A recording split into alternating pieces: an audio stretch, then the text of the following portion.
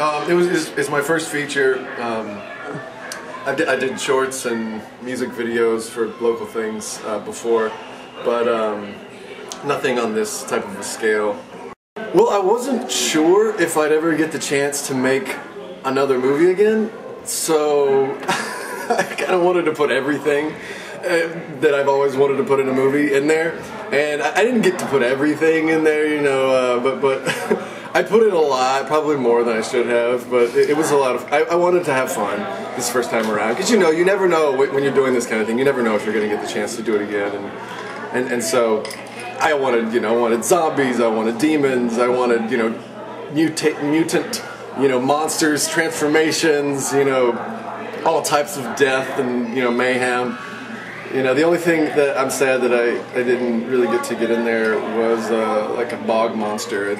I'd really like to get a bog monster in a movie sometime in the future.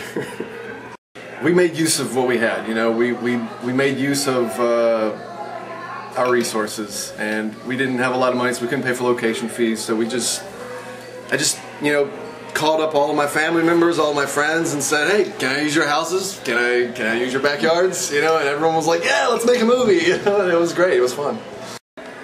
I've always been interested with, you know, the supernatural and demons and creatures and monsters of all types. And I've been a painter for most of my artistic life, I guess.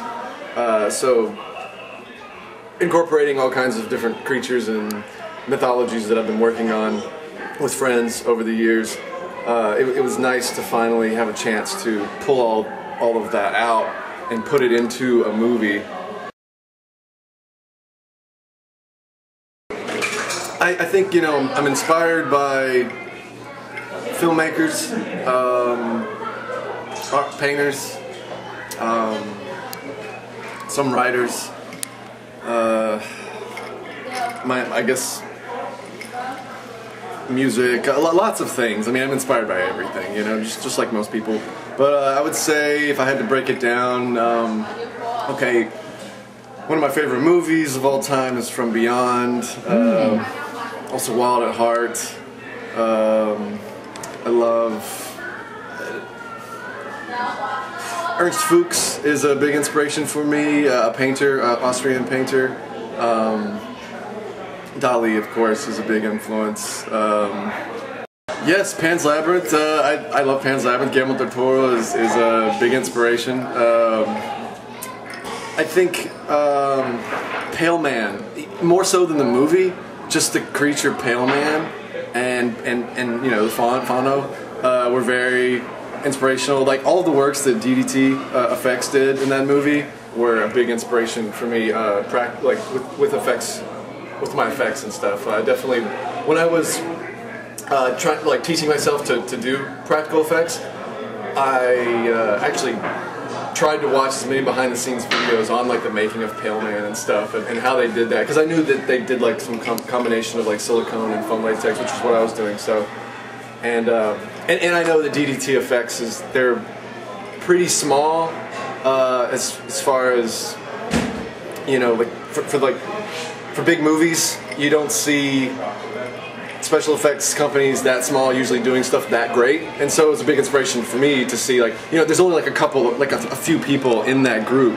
doing those types of practical effects, and they do them with such just detail, you know, it's just so much attention to detail with that stuff. I wanted to try to, you know, I was looking up to that for sure, yeah, big inspiration. Yeah, well, I don't have a lot of backgrounds in special effects. I worked in haunted houses before, and just mostly doing latex, you know, build-ups, construction makeups, pretty basic stuff, you know, with grease and nose wax and things. And but it was a big inspiration working in those haunted houses, you know, because you could see what you can do with so little.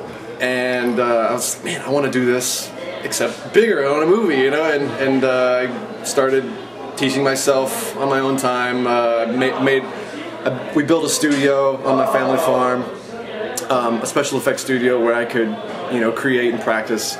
And during the first year of filmmaking for The Demon's Rook, was teaching myself through trial and error and reading books and watching movies, like instructional DVDs and stuff, on how to make these practical effects.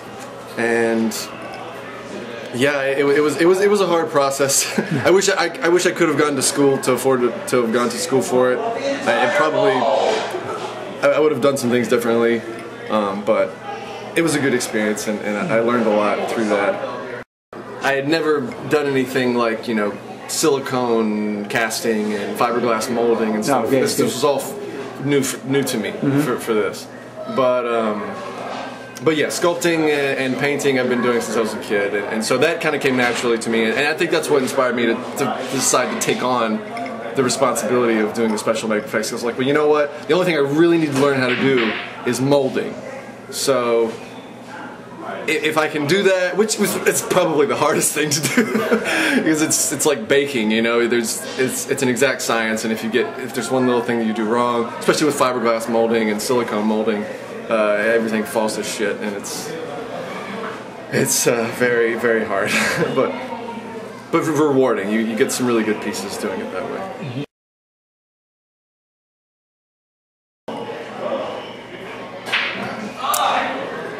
Strong, good. I don't like CGI very much in movies. Sometimes it's done well. Usually you have to have like a really expensive team together to get CGI done really well, and it's usually the best times where you see CGI done well is, I think, when it's done on top of practical effects, when you already have something there to do it on top of. Like so composite, right? Yeah, so even then, yeah, like composite. Even then, I feel like you really need practical effects to get, especially when you're doing like low-budget horror movies. I mean, that's part of the fun. That's why you want to go watch these movies, is to see the practical effects, to see the blood, the real blood sprayed on the people's faces, and like, I don't know, there's just something so visceral and tangible about it, and for the actors too, to be able to, like, it's just more fun, you know. Like, I wouldn't want to have to imagine just what it's going to be like and just trust that, you know, it's going to look, you know, oh well, in the end, you know, they'll pull it together. You know, like, no, I want to see it. You know, when we're out there filming, I want to see her like rip the fucking head off of his shoulders and be, oh, like while we're filming, like, oh my god, what am I doing? You know, like, it's great. It's great. It's so much fun, and it's cheaper. It's easier to do practical, and a lot of times I think not only do you get a better result, but there's the process, you know, of like mixing up the blood and adding the food coloring, and then, like, you know, like putting it in your mouth and tasting it, and like having it pour on all your actors, and then afterwards cleaning up the actors, and the actors all getting together and being like, oh my god, I'm covered in blood and it's 30 degrees outside, and it's just it makes it for such a good experience, you know. And that's what it's all about, you know, is having the experience. I mean, the end product is important, but, you know, without the experience, what really is it? What is it really, you know?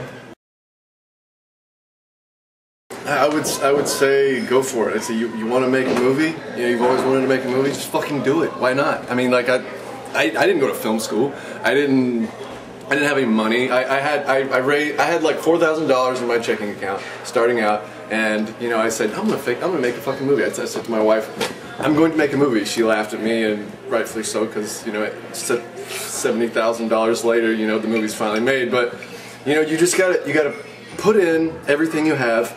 You gotta dedicate your life to it. You gotta not be afraid to have like 3 mental, you know, nervous breakdowns while doing it, and you can't be afraid of what your friends and family are going to think. You just have to bring them all together. You get a good team together, people that will believe in your vision, and share the experience. You know, you can't be a control freak about it. You have to experience with everyone else. It's everybody's thing. It's everyone's vision, you know, and you're all coming together to do this thing. And that's how you'll do it. You don't need a lot of money, and you don't need a lot of schooling. You just have to have the soul for it, and you have to just have the guts to be able to put everything on hold for a few years.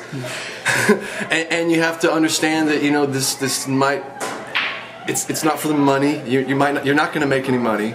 You're doing it because you've always wanted to, and if you really want it, you'll do it. You'll get it.